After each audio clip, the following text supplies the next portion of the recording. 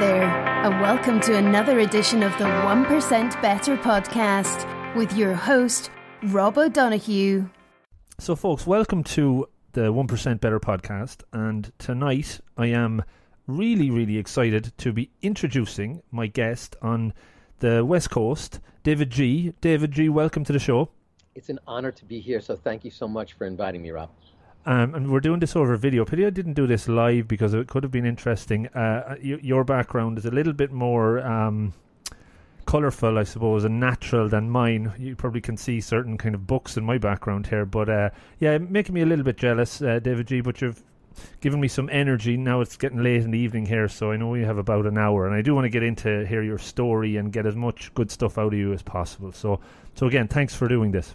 My pleasure. So when I was doing the research, and I like to do the research, you know, meditation for me has been something that has come into my life maybe about 3 or 4 years ago.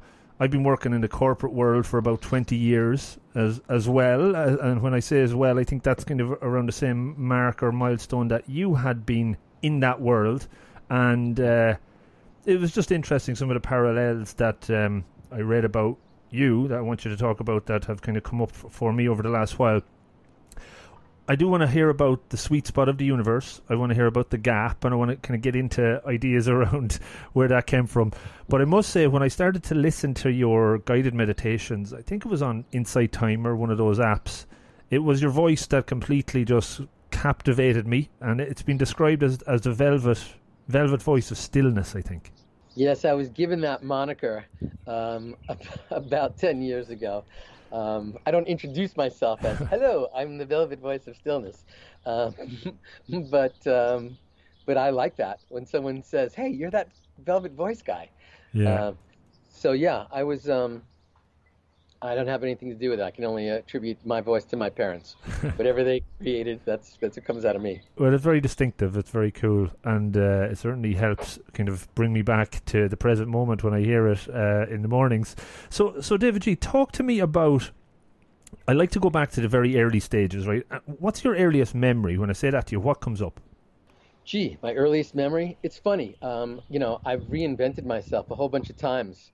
And in my most recent book, Sacred Powers, I even talk about, you know, the divine principle of rebirth. So I think that's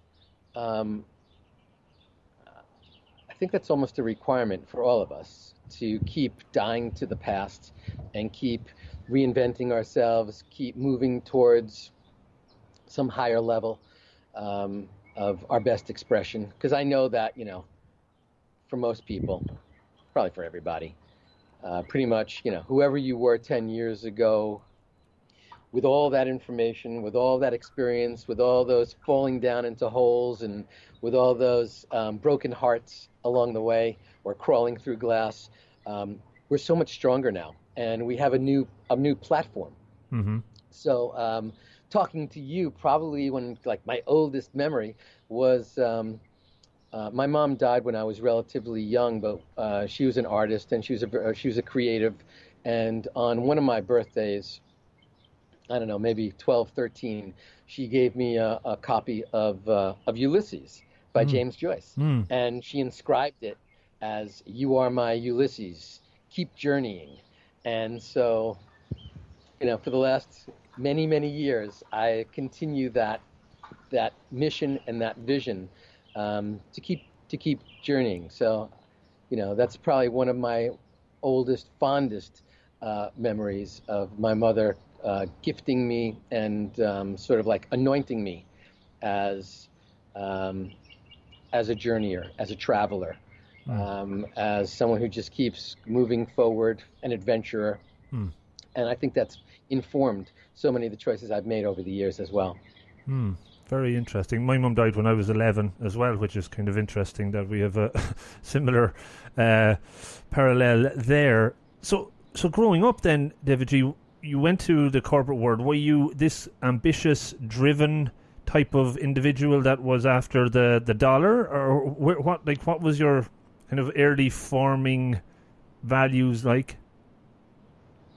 Yeah, well, you know, I grew up in New York, and New Yorkers pretty much, you know, as they come out of the womb, the doctor whispers into their ears, okay, here's how it works. Effort and focus. And if you don't get what you want, more effort. And if that's not working, more focus. And so that's how we're all, that's how we're all created. New Yorkers have that sometimes as a bad reputation. But I've always been driven. I've always had a vision, and that's changed so many times over the years. But I've always wanted to be the best version of what I could be. So whether that was in school or whether that was in sports, in the corporate world, that was like, let me be the best. Let me figure out how can I sort of like up level myself in every moment. So I don't know so much that it was money that I was seeking as much as to be the best for myself, be the best version of that thing. But at a certain point in my life, I had sort of like this little aha moment that my life was really just about, I began questioning, why am I here? What's my purpose? Why am I showing up every day? Why do I work for this company? Why am I involved in this type of business? And was there anything that triggered it? Anything that triggered this kind of starting the introspection? Yes. Well, I had worked in the World Trade Center for a while, on one of the higher floors of Tower 2. And it was really in the wake of 9/11 when I saw, all of our world shifted on that day. None of us ever, I guess it's a little different, honestly, growing up in Ireland, or certainly in Northern Ireland, and knowing that there's violence right around the corner. But, growing up in New York, there really was never any massive terrorism, type of violence or chronic violence. And so really in that moment, really of 9/11 and in the wake of 9/11, everything I believed was true turned out not to be true. Things that I thought would always be the same really just blew up. And I think it was in that moment where I started asking myself, well, if all of this stuff is so transient, if what I believed I thought I was here for is not that, and if I have an emptiness inside of me, what is my purpose? Why am I here? What's the meaning? What's the legacy that I'm going to experience in this lifetime? What should I put my attention on? And that's where I really began some really deep soul-seeking and self-reflection. And I would say it just turned out that I put that part of my life, I didn't put it to bed, but I sort of put it on hold or just let it go. I guess in the New York sense, we would say, oh, I just blew it all up. But I just left that world and began a journey of self-discovery. And I began seeking for deeper meaning. And instead of just working to achieve some quantity of money or some paycheck, I began seeking purpose and seeing if I could, find what's the reason that I'm here? There's 7.6 billion people on the planet now. Why are we here? What's this thing all about? And so I didn't have any answers at that time, and I was feeling pretty empty and unfulfilled at that time on so many different levels because I had just begun living to work. And and I worked with a whole bunch of people who were living to work. That was our life. And I didn't know that there were tools. And that's really what's unfolded in my life over the last 15 years is that I didn't know there were tools. Right. So people don't have to blow up their lives, and people don't have to suddenly end it all and begin some journey of self-discovery.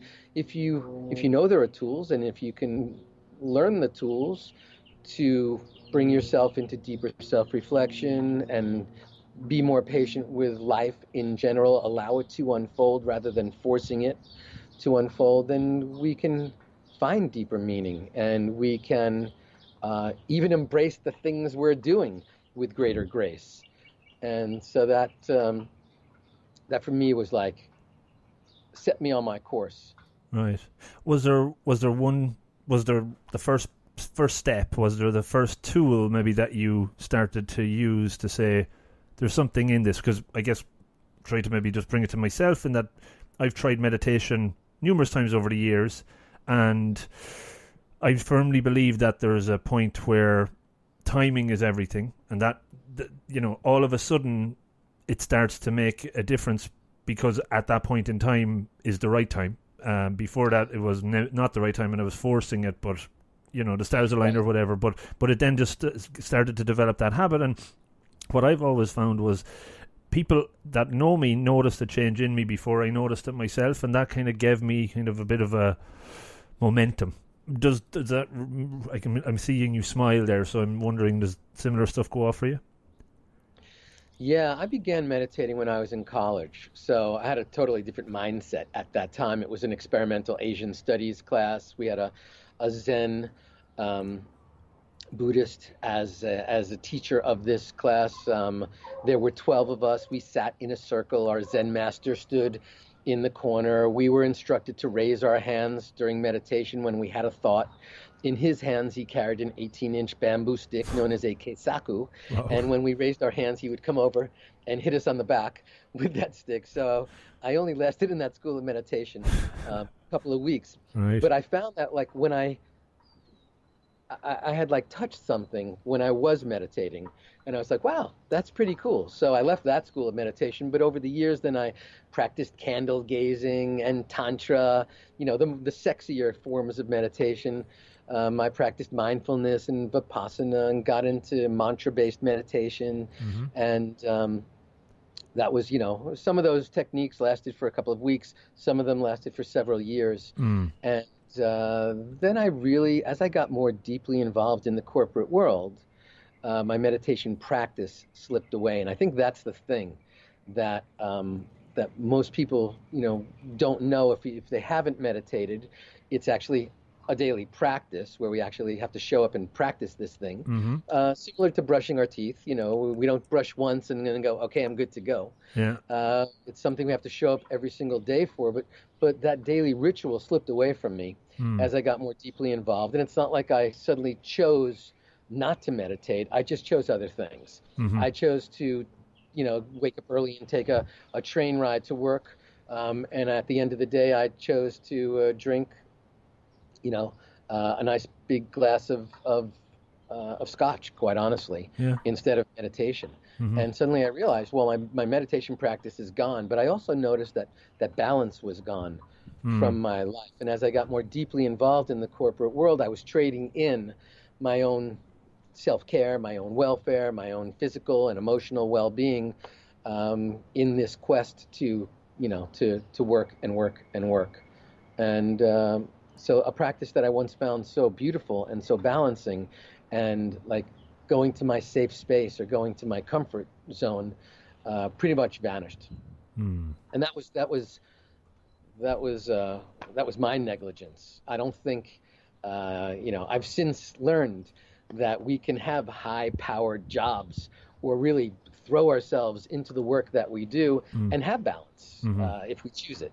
And we can certainly integrate meditation into our lives, no matter where we are. We can be, the most high-powered business person, and we could, or we can be a poet, and it doesn't matter. You can always integrate a practice into your life that's going to help you connect to that stillness and silence that rests within. Yeah.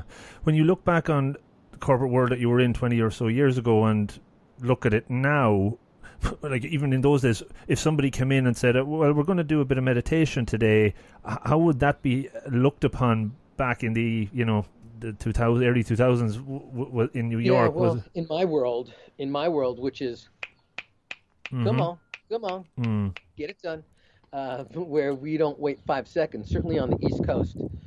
Now you can tell I live on the West Coast. Of the U.S. and I'm in Southern California right now, south of L.A. even. L.A. is even a little too fast-paced, my liking. Although I visit it, pretty frequently. Yeah. but it was not respected. And I think really, in society in general, just take a step back a decade.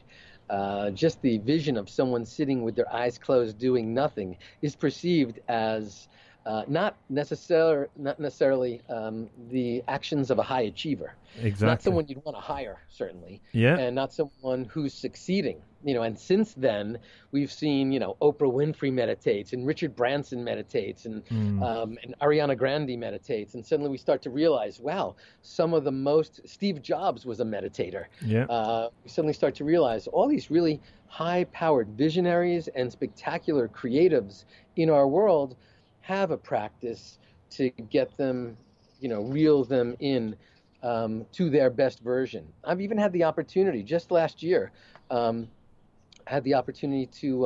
spend several hours with the Dublin Gardaí. Yeah.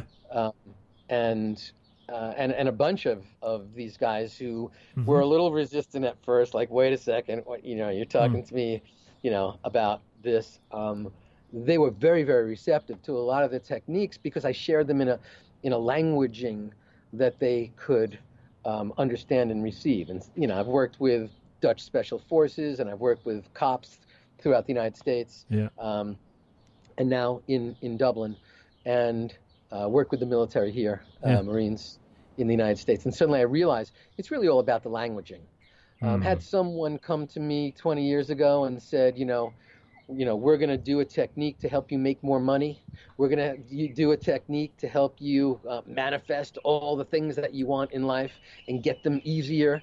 I think we all would have succumbed to that. Sure. But, meditation has that history of someone sitting cross-legged in some cave, or, it's involved in some religion, or it's a cult. And there's a guru, and you have to follow this organization's belief system. And I think, certainly, especially in a country where you're, where there's a Catholic country, sure, where there's, a lot of rules and dogma, that kind of stuff can be seen as just makes you want to roll your eyes. And that's certainly how it was perceived in the corporate world that I was working in. Yeah. But but now it's so different, and I know I'm part of a corporate environment, and I've been trying to bring bits and pieces of it in over the last while, and you get strange looks from certain people, but more and more people are jumping on the bus with the right, I suppose, with the right language, as you said. So just before we kind of get into more details around that, I want to talk about the techniques you use. When you decided, right, today I am not going to work anymore, I'm going to go on this journey. Had you any savings? Was it like, right, I'm just going to see where this takes me? And I know you went into Deepak's Chopra's center to train. Maybe just talk to me about the day you decided to go and what happened immediately after. Yeah, I mean, so there was an interesting, I spent a lot of time in the corporate world and a lot of time in business, and specifically mergers and acquisitions, where you pretty much you're trying to figure out how can I make this entity more productive? How can I make this company more profitable? How can I make the people more inspired? How can I raise the level of pretty much all the things that we do? And when I left my world and pretty much blew up my life, I knew I needed something else. I didn't know what I wanted or what my dream life looked like, but I knew that staying in the corporate world that I was in was not going to serve me. So my wife suggested, she said, hey, there's this guy Deepak Chopra, and he's doing a meditation retreat in Oxford, England. And I'd never heard of Deepak Chopra, so I headed over. So I quit my job. Just give up? Job, and I thought was insane. Right. Blew up my life, left New York, headed over to Oxford, England, and did this meditation retreat and learned some very, very deep techniques to really connect me to a part of myself that I really hadn't touched in decades. And I continued to practice meditate. We were meditating for like 6 hours a day. And by the third day, I suddenly realized there's a lightness inside my heart that has not existed for 20 years. I suddenly felt joy for the first time that I could even remember. Yeah. And I was like, I like this. This is really, really great. And my heart got lighter. My heart got lighter and lighter and lighter. Started being a little kinder to myself on this journey. And when that was over, I headed off to India in Right. search of the guru. And I searched high and low. I traveled through India for months, looking for the answers. And it was only a few days before my visa was about to expire that I suddenly, actually, I was laying in a cashew forest in southern India, in Kerala, reading the Bhagavad Gita, and I read chapter 2, verse 48, which is where Arjuna, the greatest warrior of all time, suddenly says to God, how am I supposed to live my life? And God, Krishna, replies, Yogasta kuru karmani, which translated means, Yogasta, establish yourself in the present moment, kuru karmani, then perform action. And I'd read that hundreds of times, but for some reason in that moment, bam, Right. that hit me like a lightning bolt. And I was like, that's it. If I can just get still, then I can hear the whispers of my heart. If I can just get still and quiet, then the fluctuations of my mind will slow, and I'll hear the whispers, the guidance that I'm supposed to get from the divine or whatever. Mm. And I raced home, and I got back to New York, and I must have meditated for 8 hours a day. And my friends, who are all these high achievers, were saying to me, dude, all you're doing is sitting around and meditating all day long. Aren't you going to do something? And I was like, why? This is it. I'm in bliss. All I do is meditate. It's beautiful. Yeah. And they were like, well, if you really want to learn something, why don't you learn to teach it? Mm. Why don't you hook up with your pal Deepak again? Right. So I'm fairly obedient, I was like, okay. And You're a good listener, so.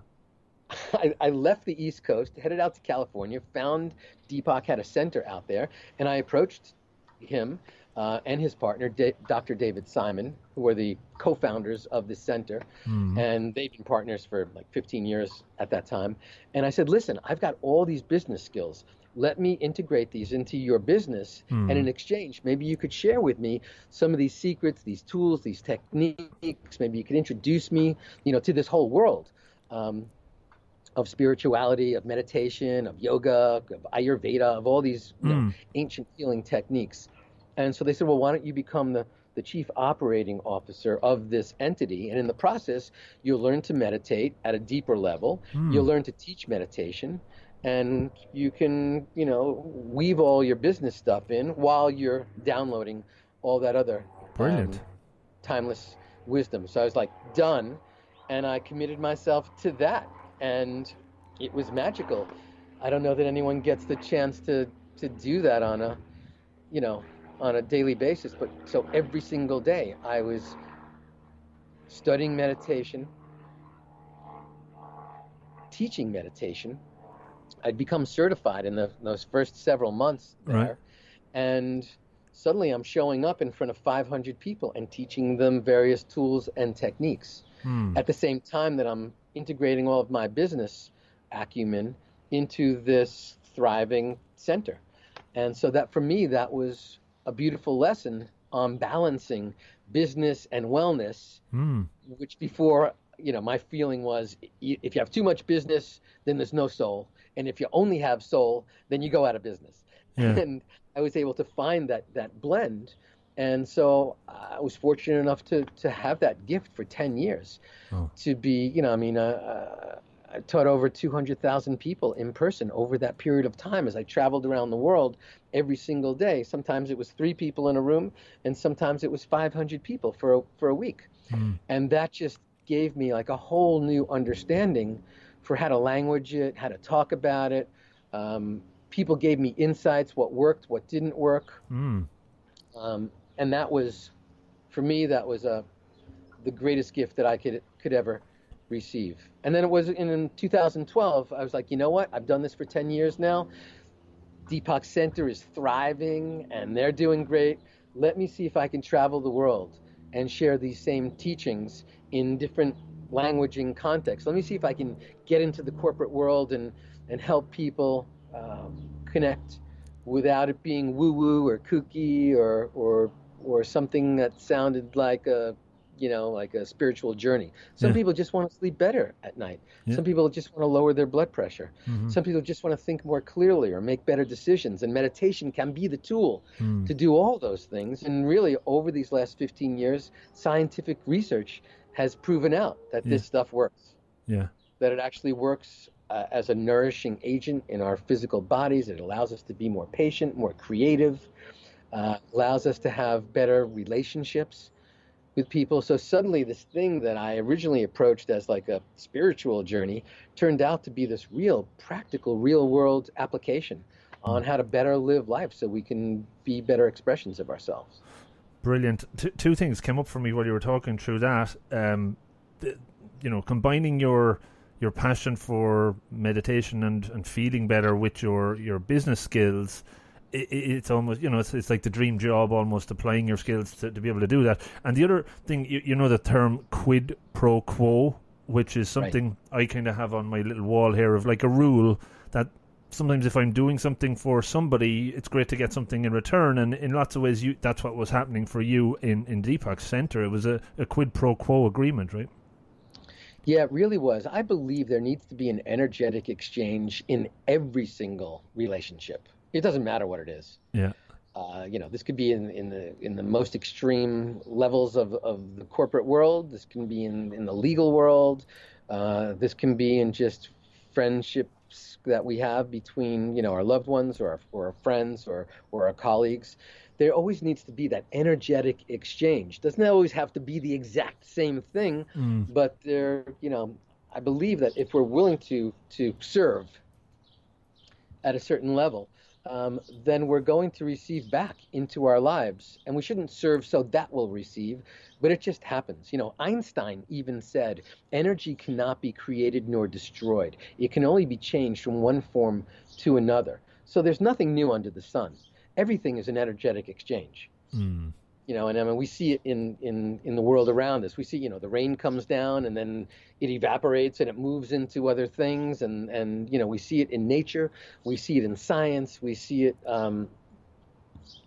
energetically in all the connections that we have in our life as well. Yeah. And so, that was a beautiful thing. I would like to think that I was giving at the highest level, but I think, it's like a hug. It's like a kiss. In all of those, you may be giving, but you're also simultaneously receiving. Yeah, totally agree. Intuition is something I'm very passionate about as well. How has your intuition developed and grown, or is it always been something that you live by, and as you developed as a meditator in your career, has it become more and more prominent? I think if we look at like what's the definition of intuition, it's insight of some sort. Mm-hmm. It's, it doesn't mean that you're clairvoyant. It just means you can see the bigger picture of things. And I don't mean like, I'm a big picture thinker. I'll give you an example. There's a pretty cool movie called The Mothman Prophecy, starring Richard Gere. It's an old movie. It's like, I don't know, maybe it's 20 years old. And Richard Gere is like searching for like the clairvoyant expert because he keeps getting these phone calls and someone keeps calling him up and predicting natural disasters. And then like the next day the natural disaster occurs. And he's like, how is this possible? How could someone be seeing the future and telling me about it the day before it happens? So he goes to Chicago to find the clairvoyancy expert. I think that was Brian Cox in the movie. And he says to him like, does clairvoyancy even exist? Is there even like a is it real? Can it exist? And Brian Cox, the clairvoyancy expert, points up to this 100-story building, and he says to him, you see that window washer on the scaffold up there on like the 80th floor? From where he sits, he can see that there's a motorcycle 2 miles out heading towards an intersection at like 100 miles an hour. And from where he sits on that 80th floor, he can also see that there's a car heading towards that same intersection at like 75 miles an hour. And he can see all the way from miles away that they're going to converge at that intersection. And if they keep up their speed, he can see that they're going to crash into each other. Mm-hmm. So he says to Richard Gere, does that make him clairvoyant? Is that window washer clairvoyant? No, he could just see the bigger picture. Yeah. So when we think of like intuition, it's our ability to be able to step back out of our minutia BS and say like, and see, what's the bigger ripple that's out there in my life. It's not just this step I'm taking right now, but who are the people who are touched by this? What's the true vibration of this? What could be the possible consequences of this? And I believe that if you meditate, and if you consistently meditate on a daily basis, ultimately you become more comfortable with the world around you. You realize that the world is not happening at you, but it's happening, and we're part of it. And the more you meditate, the more you connect to the stillness and silence that rests within, the more you truly connect to that world outside of yourself as well. And instead of feeling that you're a victim, you move to survivor, and then to thriver, because you see all the pieces. And I have found that over the last, 10 years, because of my daily meditation practice, it seems that so often the world is coming at me in slow motion. And I can, rather than feel like I'm rushed into something or making a knee-jerk choice, or I'm making fewer decisions out of fear or desperation, because I'm allowing things to unfold a little bit more. This doesn't make me a stoner or a slacker. Don't get me wrong. I still have goals and ambitions, and I still have targets that I'm shooting for. And I think all people can do this, though, but we can allow things to just unfold a little more gracefully in our lives. And if we do, we won't force ourselves into situations, because the universe is a lot bigger than we are. And if we can realize that the universe is inside of us, not that we're this thing, flailing around desperately in this giant universe, then we start to realize that, we're part of everything. Great stuff. So talk to me about your own developments of approaches, methods, the sweet spot and the gap. Maybe give me some background around the premise of both of those and how you developed them. Yeah, well, it's built on the premise that you are not your thoughts. We have 60,000 to 80,000 thoughts a day. And that's a really, really important aspect. We're not our thoughts, and we're not our physical body. And if we can suddenly realize that if we're not our physical body and we're not our thoughts, who are we? We are the space between our thoughts. And that if we can access that space between our thoughts, then that's the place where we can truly then, some people call it the gap, and for thousands of years, this place has been referred to as something. But that's the key. And that's always the key. So I've referred to that as the sweet spot. And I often say, I live in the sweet spot, and wherever you are, that's your sweet spot too. But this space between our thoughts, it's based on, Viktor Frankl even said, between stimulus coming into us and response, there's this.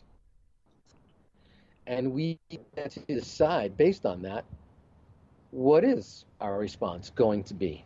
And so when we meditate, we actually connect to that space. And the more you meditate, can you find that gap expands, or you can stay in that gap for longer and start to kind of just be? Well, that we have to understand this concept. So if we are indeed the space, right? And this is a little esoteric. So, but if we are indeed the space between thoughts, then that's who we are always. Okay.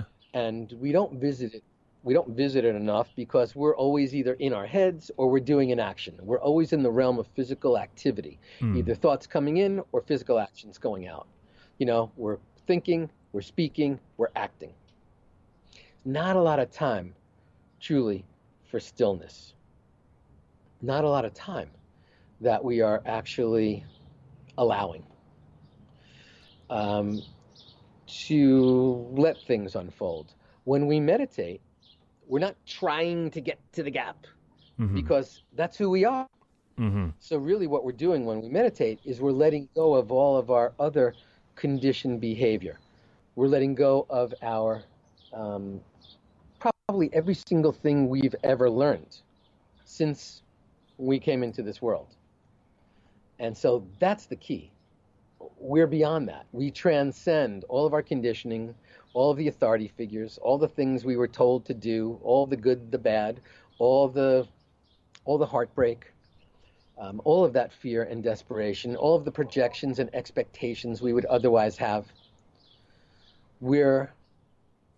And every time we show up every day, it's like brushing our teeth. We cultivate our ability to witness. And so you can't know you're in that space when you're in that space, only after the fact. So you're never like in the gap going, wow, this is freaky, man. I'm in the gap. Right. You know, essentially what we're doing is we're accessing a place that's beyond space and beyond time.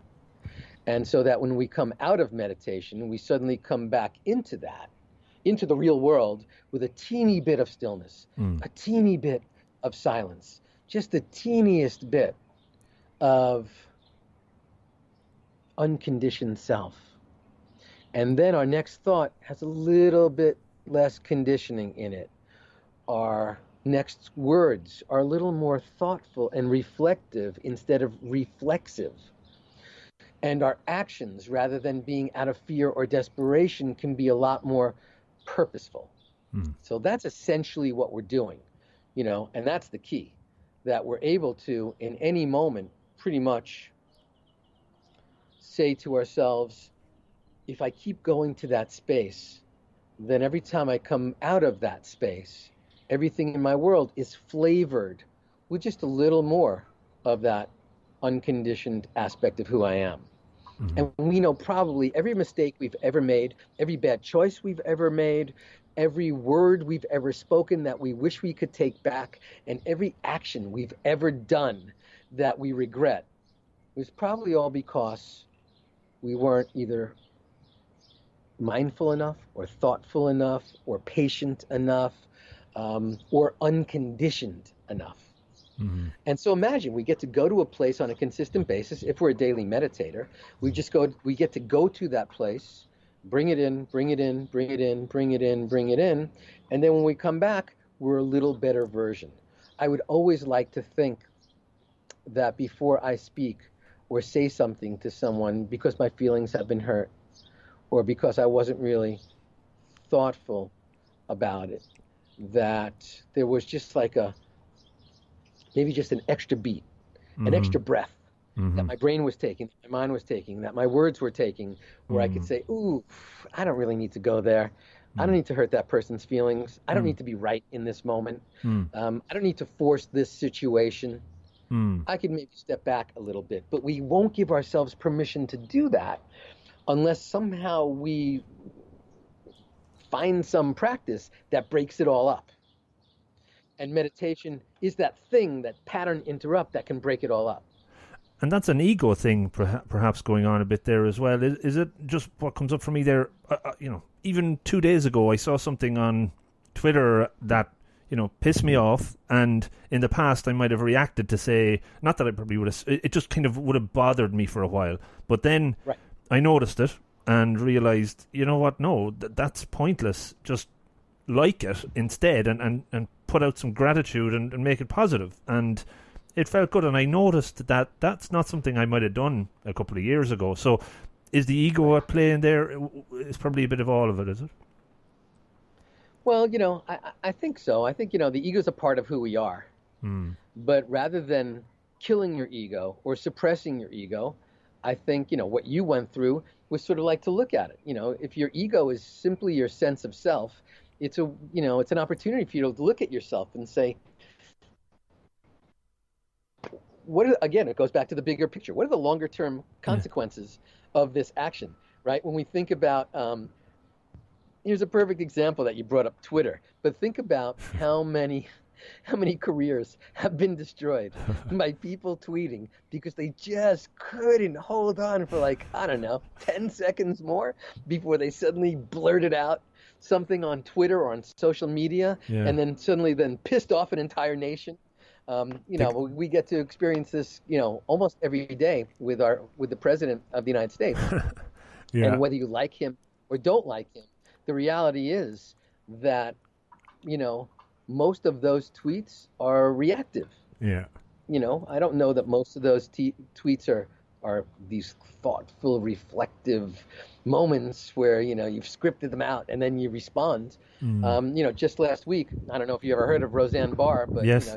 she was a relatively famous, comedian and TV star. And, just within seconds, her entire career was destroyed.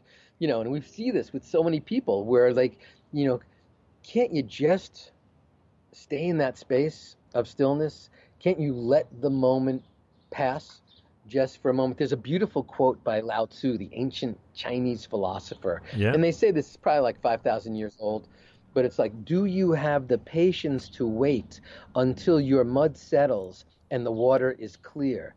Can you remain unmoving until the right action arises by itself? And probably the right action arising by itself is you had that moment, that self-reflective moment where you're like, I'm pissed off, but I don't feel the need to announce to the world that I'm pissed off. Let me sit with these emotions a little bit and let me see how that unfolds. Let me see what this feels like. And I think, we are better versions when we can take a breath. But you can only know to take a breath when you have cultivated your ability to witness on a regular basis. Yeah.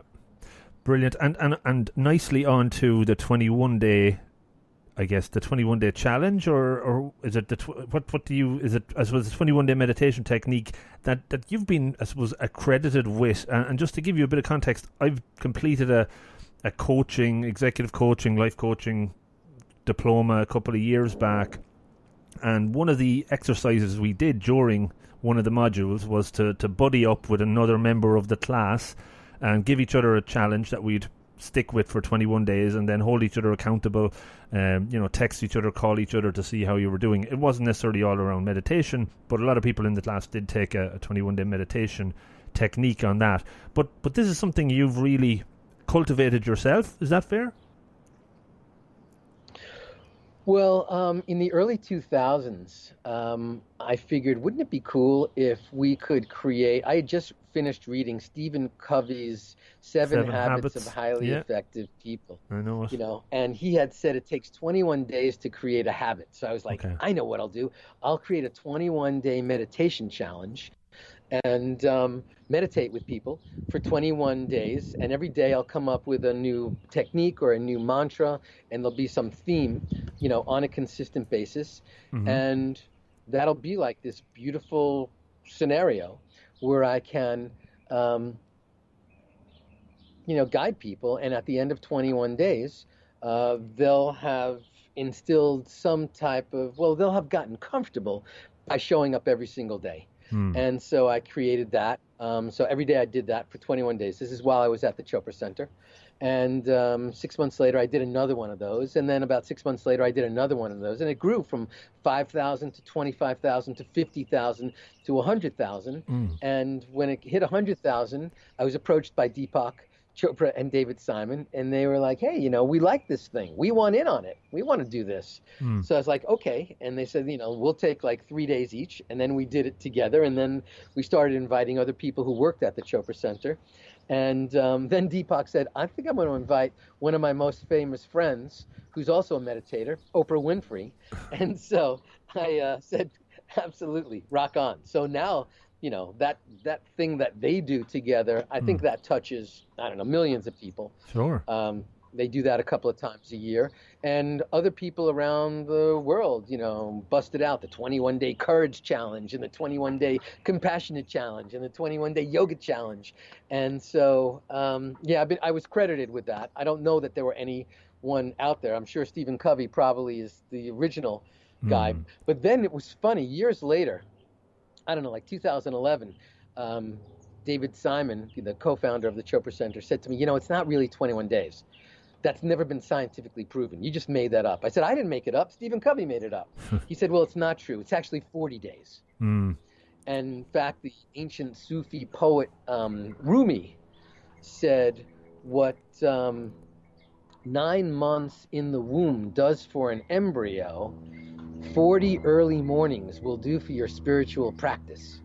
Wow. And so I said, I know what I'll do. I'll create the 40 days of transformation. And at least 21 days is the halfway point. Yeah. And so that's what I've been doing now for the last 5 years or so. I'll roll out these 40-day challenges, which, honestly, 21's a little more accessible to most people. Most people are like, 40 days, you're killing me. I can't do that. Yeah. But I have found that everyone who goes through the 40 days, you're like locked in. Those people don't slip back. If you meditate every single day for 40 days, there's a really high likelihood that you'll stick with it for a really long time. I agree. I've actually been doing, for this year, I'm doing multiple challenges myself, but I do one every month. It's kind of 12 months, 12 challenges. So I try to aim for 28 days per month, because obviously in 1 month there's only 28 days. So one of them I've been doing the 5 a.m. challenge, where I get up at 5 a.m. every day, and that's stuck now. It's like embedded.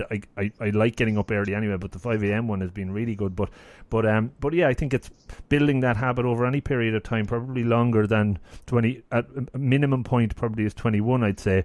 But some people are probably more susceptible to taking on making a habit than others, I guess. Have you found with people you've met over the years that have tried to start into meditation that just some people can't do it, or is there a type of person that meditation works better for? I think that's an excuse. I think that's an excuse that people who don't want to really dive in. I think anyone, if there's one message that I could give, no matter who you are, no matter what's going on in your life, you can meditate. Mm-hmm. You can meditate, and you can meditate anywhere. So that's why a lot of people, I think that, they think, oh, I need to create some kind of meditation cushion. I need to have an altar. I need to do all this other stuff. I need to have, some spiritual practice. But I believe that anyone can meditate anywhere under any circumstance. So if we just give ourselves permission that you have the ability resting inside of you at any time you want to actually bust out a meditation practice, and you can do it simply by watching your breath. You can do it by repeating a mantra. You can do it just by sitting and envisioning something inside. Obviously, I'm a strong believer in having two bookends of your day, having a morning meditation practice to start your day in stillness and silence, and having an afternoon practice or an early evening practice. So that's the meditation where you sort of can metabolize or let go everything that you've absorbed over the course of the day. So I'm a really very, very big proponent of, I like to call it the bookends. And even if it's 5 minutes in the morning, 5 minutes in the afternoon, because we don't, there's all this talk about mindfulness. Everyone's always talking mindful this, mindful that. But the reality is we live so much of our lives mindlessly doing things without thought, because we're just conditioned. Why do we do it? Because we've always been doing it. And if we can sort of break that pattern, introduce some kind of interruption, a pattern interrupt, then we're going to be better versions of ourselves. It's the creativity that allowed you to create your podcast. It's the creativity that allows someone to start a new career, or to forge a new relationship, or at least even take that relationship to the next level. So I think that meditation creates a little space, that sweet spot, that gap that allows us to perhaps suddenly create a little more creativity and give you an opportunity to go, oh, I hadn't thought of that before. But it's hard for us to get there if we're just living in that same conditioned cycle over and over and over and over again. Very good. I'm just reading, I love this part when you, in one of your guided meditations, use the mantra, Yoga Chitta Vritti Narora. Did I pronounce that okay? Narora, okay. Yeah. Yoga Chitta Vritti Narora. Yeah, because people ask me all the time, what's meditation? And I'll reply, oh, it's Yoga Chitta Vritti Nirodha. Go, what's that? And I go, we're not trying to stop thoughts, because that's a big, a lot of people are like, I still have thoughts when I meditate. Well, that's a good thing that you still have thoughts, because no thoughts, you're flatlining and you're dead. So that's not a bad thing, to have thoughts. But Yoga Chitta Vritti Nirodha, Patanjali, this ancient sage, said this 2,000 years ago. Essentially, oneness is the progressive quieting of the fluctuations of the mind. And that's what we do every time we meditate. We actually progressively quiet the fluctuations of the mind. And that's why, so if your mind is running really wild, then it'll run a little less wild. But we can actually start to see things in a little slower motion if we are just willing to show up every day, just for a few minutes, to connect to that stillness and silence. Yeah, you can start to see how crazy everybody else is when everything slows down a little bit, and you kind of get off that kind of merry-go-round a little bit. Davidji, it's been an absolute pleasure.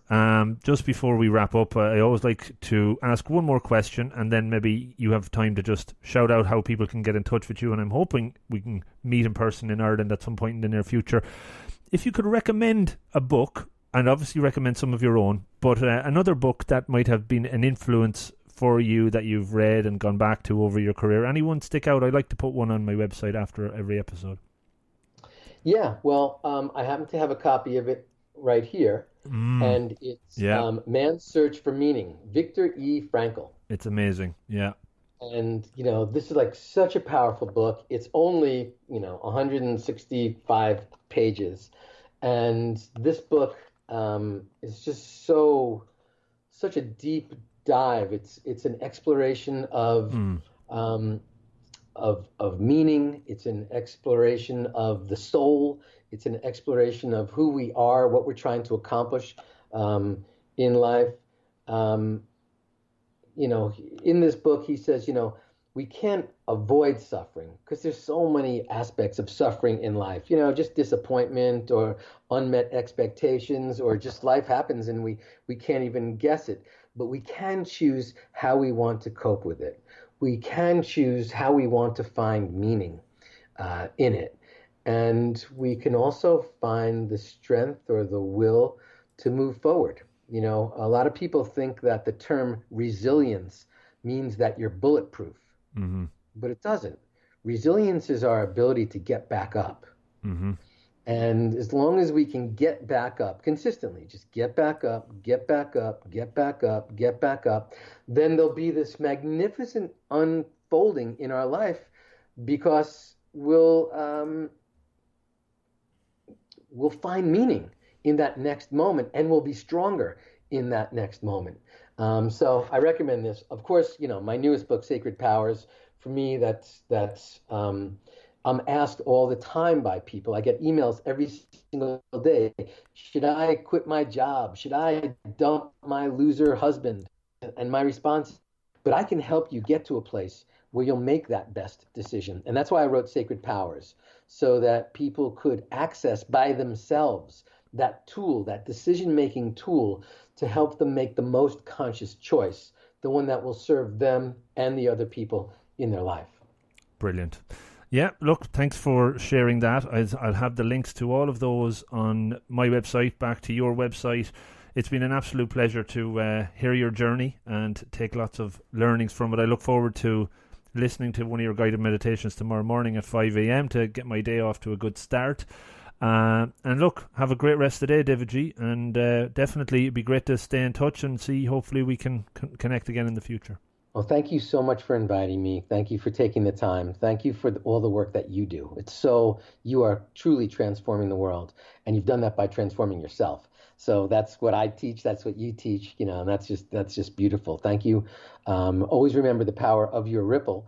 And I would invite all of your listeners to just trust a little more in their heart, trust a little more in the divine, and their journey should be just aligning those two things. You can do like #ITrust, and just to keep moving in the direction of our dreams, because we can manifest whatever we want in our life. And a starting point of that can be our meditation practice.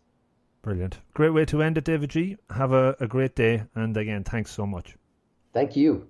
So, how did you find it? A good show? Hopefully. Do take a second or two to let me know. And before you do dive off, just a couple of quick call-outs. The new podcast, the 864, 15 minutes long, in fact 864 seconds is the aspiration, is now out and ready for listening. Check it out on the site. Go to the podcast page. There's a link for 864 there, or go on to Apple Podcasts and subscribe. That would be awesome. The 864 is all you have to search for. And it's in all other podcast platforms that you can think of or should be. So, have a listen. Every week I release a 1 Minute Monday video clip, which is also a tip to hopefully make you 1% better. Check that out. It's on the website on the video page. Did you also know that only about 1% of listeners to podcasts, not just my own but all, leave a rating, leave a review, get in touch or give feedback? And I would love if we could buck that trend and put it to 2% for this one. So please do take the time to give me a bit of feedback, give me some ideas about future guests or whatever the hell comes into mind. Just